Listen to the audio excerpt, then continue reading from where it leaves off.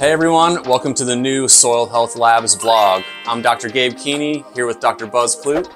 I wanted to call this vlog Talk Nerdy to Me, since we're both nerds with PhDs. But since we're obviously going to be talking about soils, maybe we should just keep it Talk Dirty to Me.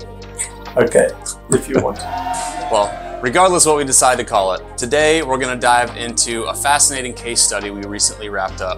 It's kind of rewriting what we thought we knew about soil health. We've called it Cotton Country Conservation. Yeah, and we talk in our case study about some of the assumptions that we've made, that we can't build soil organic matter, that if we cut back on fertilizers, we're going to lose soil fertility. If we cut back on lime, we're going to lower pHs, and of course with all of those things we'd lose yield.